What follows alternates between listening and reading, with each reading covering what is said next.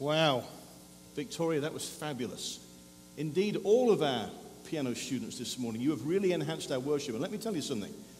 There's no better use of your talent and your ability than the service of God. You did that this morning. Let's give one more applause to all of our piano players.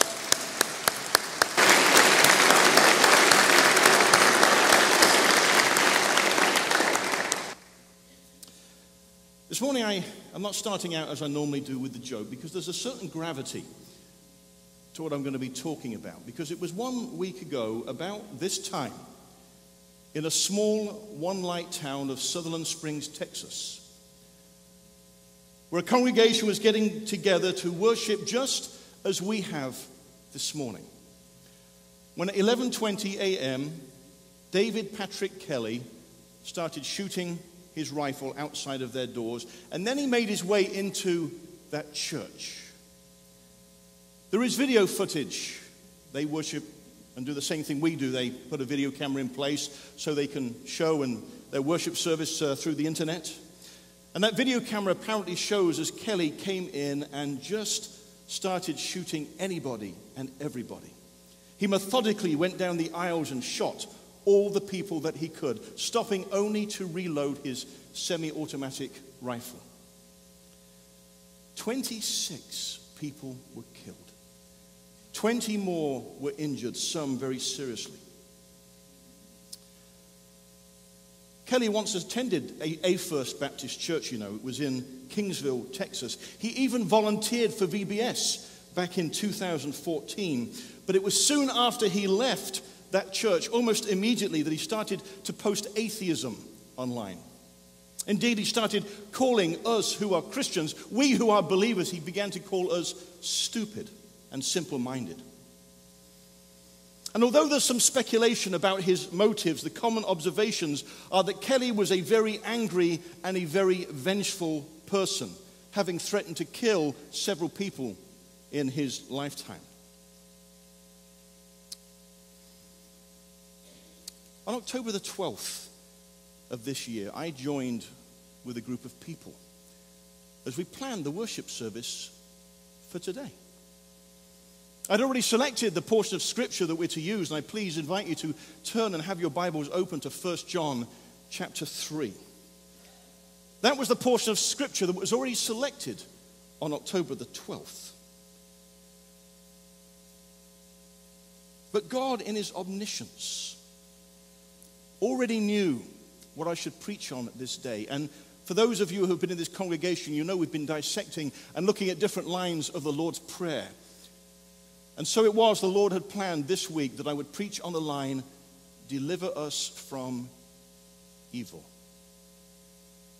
And so I was posed with the question, what happens when evil walks into the place of worship, walks into a church and kills so many worshipers just like us? How on earth were these people delivered? How were they rescued from evil? Indeed, the question might even be asked, did evil win in that story?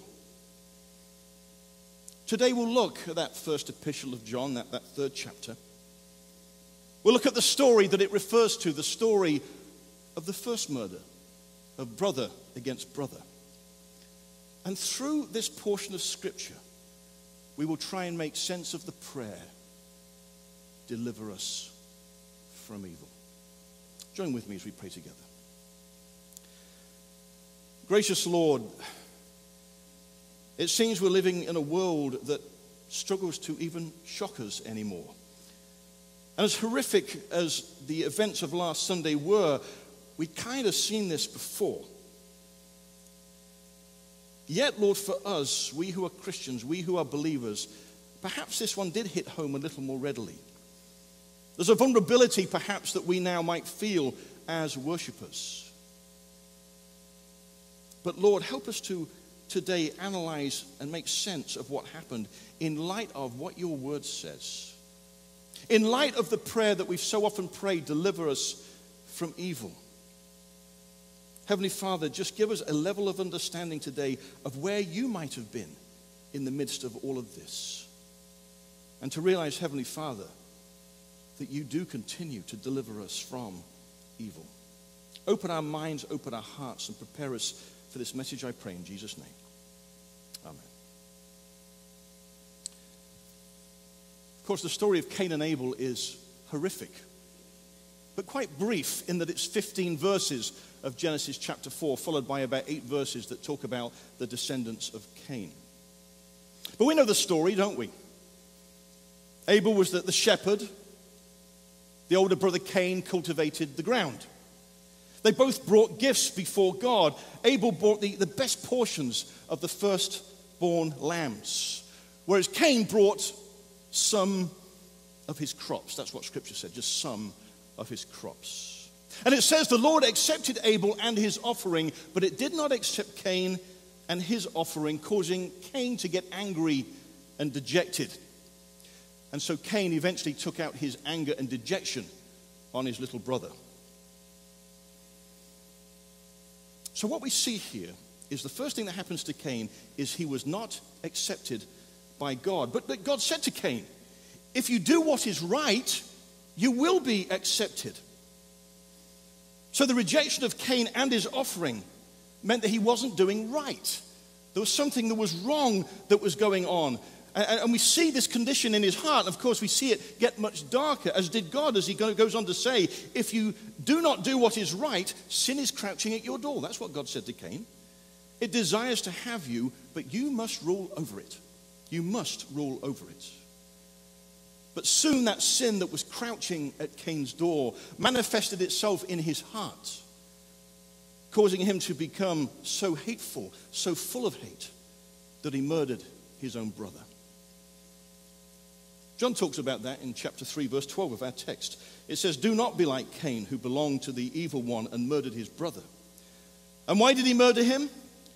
Because his own actions were evil and his brothers were righteous. You see, the acceptance of Abel lay in his righteousness. John says that. Genesis 4 implies it, and the writer of Hebrews in chapter 11, verse 4 makes it very clear where he says, by faith Abel brought God a better offering than Cain did. By faith he was commended as righteous when God spoke well of his offerings. So if you're not righteous, then surely we must be what we consider inherently sinful, or if you will, evil. And surely that's got what God was talking about with regards to Cain. And surely that's why God rejected the offering of Cain. Cain's heart wasn't in it. He was kind of going through the motions. I can't tell you why Devin Patrick Kelly attended church for a couple of months in 2014. I can't tell you why he decided just for one night to help with VBS. But I think I can say with some certainty his heart wasn't in it. He'd already got a string of misdemeanors for assault on his wife and stepson, for making death threats against his superior officers in the U.S. Air Force, for cruelty to animals. He'd already got this string of misdemeanors before that brief time of going to church. And therefore, I can't tell you why his brief attendance at church would cause him to turn against the church in such an awful way. But I would suggest it's the same thing that caused this married man to turn against his wife, this dog owner to turn against his dog, this member of the U.S. Air Force to turn against his superior officers. And indeed, I believe it's the same thing that caused one brother to turn against his brother. It's evil. John asks in verse 12, why did he murder him? Because his own actions were evil and his brothers were righteous. John then goes on to say in verse 13, do not be surprised, my brothers and sisters, if the world hates you. For Cain, his rejection caused jealousy. His jealousy turned to hate, and his hatred turned into this heinous murder of his own brother. For Abel, however, bless his heart, there was no chance to reconcile. Now I would imagine there was difficulty in their relationship prior to this. This was just really where it manifested itself, where it came out. But Abel certainly had no clue as to how bad things were with Cain and his heart. Why else would he have been so ready to go with Cain when he said, let's go out into the fields? The loving heart of Abel couldn't imagine the darkness that was inside of Cain's heart. And that gentle heart with its natural naivety would have been even more infuriating to Cain, causing the hatred to spill to jealousy, or jealousy to hate, and the hatred to indeed turn into that terrible murder. For Cain, ill will had caused its own form of revenge. Indeed, Matthew Henry says, ill will teach us to hate and revenge what we should admire and imitate. Listen to that. Ill will teach us to hate and revenge what we should admire and imitate. So the ill will we are sensing, the ill will that we are receiving from the world out there, quite frankly, is to be expected. John says, do not be surprised if the world hates you. But the line of the model prayer that we're looking at today is that line that says, deliver us from evil, or deliver us from the evil one. But in light of the events of Sutherland Springs, Texas, of the awful shooting that went on, can we really pray that prayer with confidence? After all, it would seem there are 26 people there that were not delivered from evil, but were victims of evil, just as Abel was a victim of evil. In that church, there were 10 women, 7 men, 8 children, 1 unborn fetus. 9 of the victims came from one family. All these people were killed, and we pray, deliver us from evil? But who was the victim of evil? Those who prayed the prayer, or the one who rejected the prayer? Who was the true victim here? Was it the 26 people who worshipped God, or the one who rejected God? Who was the true victim here? Was it the 26 martyrs who the book of Revelation says will have their blood avenged by God? Or was it the man whose last acts in life were murder? Verse 15 of our text says, anyone who hates a brother or sister is a murderer. And you know that no murderer has eternal life residing in them.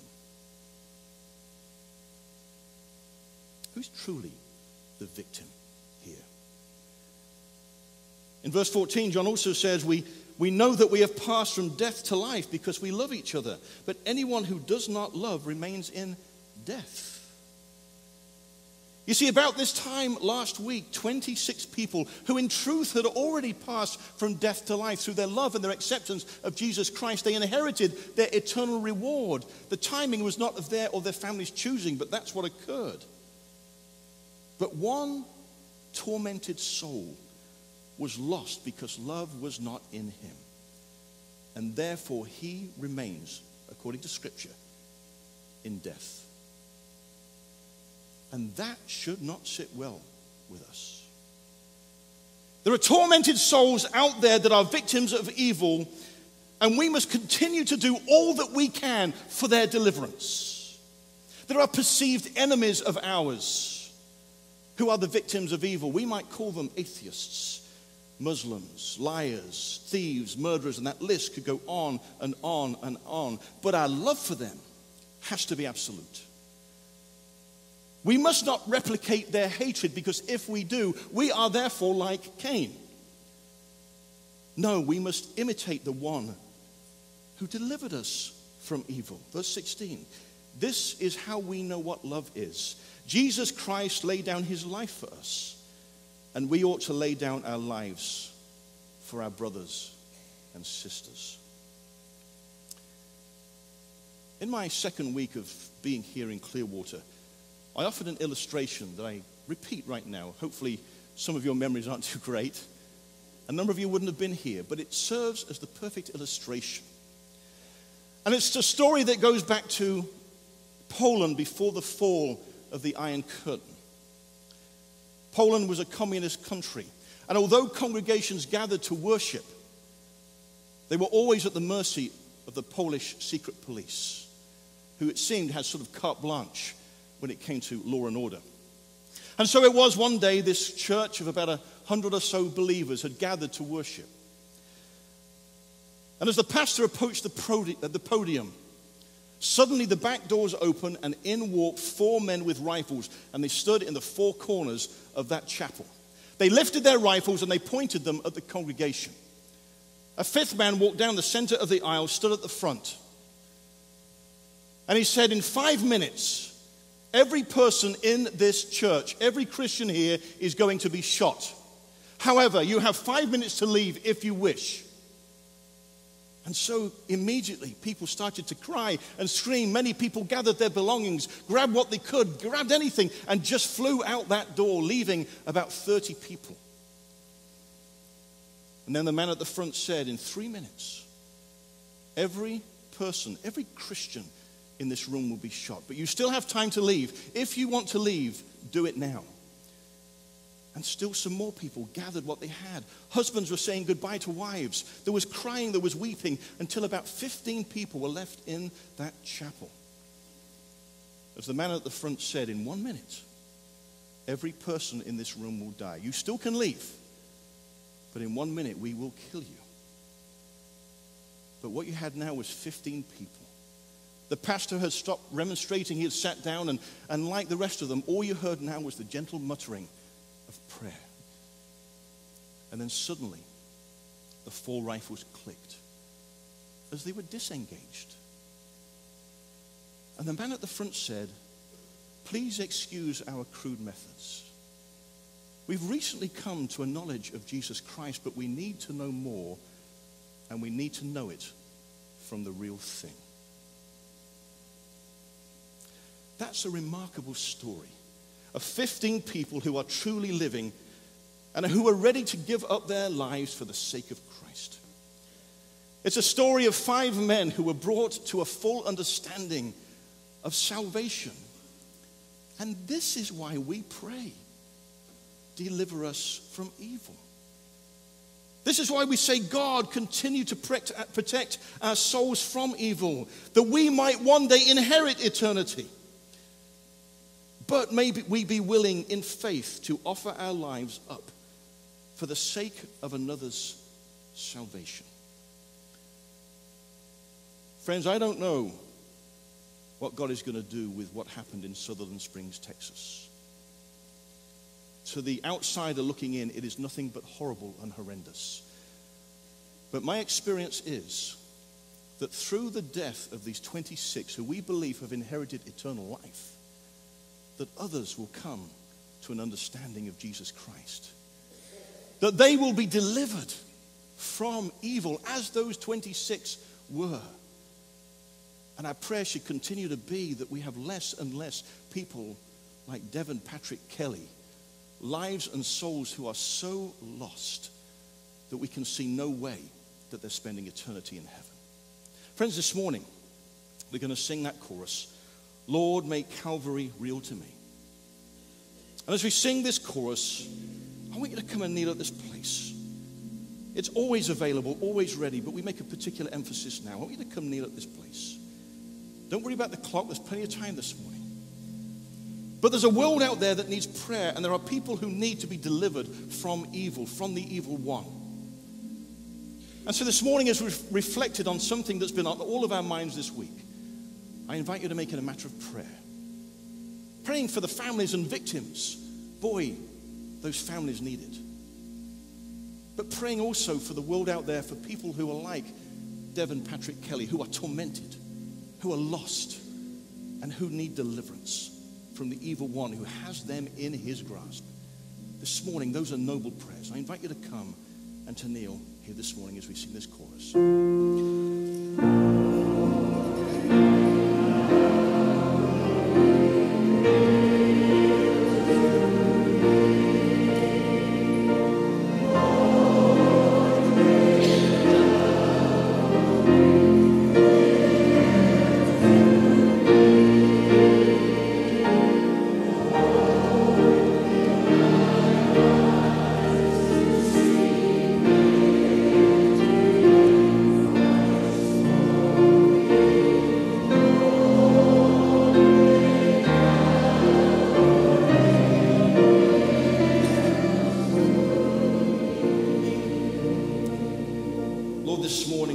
delivered something that is so horrible, that has put us all on edge, made us all a little more frightened.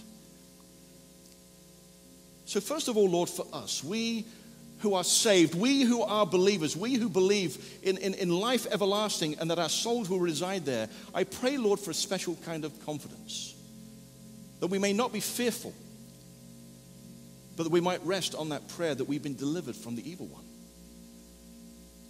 But Lord, may we also be particularly mindful of the so many people who are out there that we have labeled, that we have pointed fingers at, that perhaps even in our own minds we have considered lost. Heavenly Father, help us to remember that our job is to go find them. Our job is to partner with you on the salvation of their souls, to bring them to you, and that you, Heavenly Father, will deliver them from evil. Help us to realize, Lord, who the true victim is in the story of Sutherland Springs. As awful as this is in a human sense, the loss of that one soul is tragic in the spiritual sense. Heavenly Father, continue to remind us of the importance of being you in this world. I want to sing that chorus again, but I want us to sing a bit different. Lord, make Calvary real to them. I want us to think of those people who are lost. Lord, make Calvary real to them. Open their eyes to see victory in Christ for, doesn't rhyme, but them. Lord, make Calvary real to them. Let's make that our prayer this morning. Join me. Lord,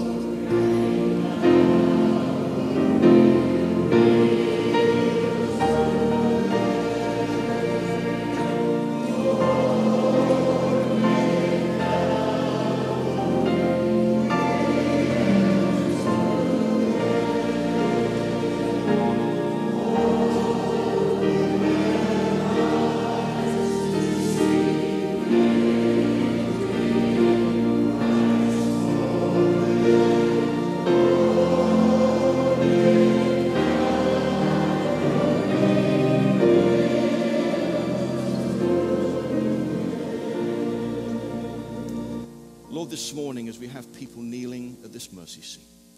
I know for others, Heavenly Father, there is a desire to have come forward, but maybe the body isn't working quite the way, and it's easier to sit and pray where we are. My hope is, Lord, that each one of us is praying this prayer right now.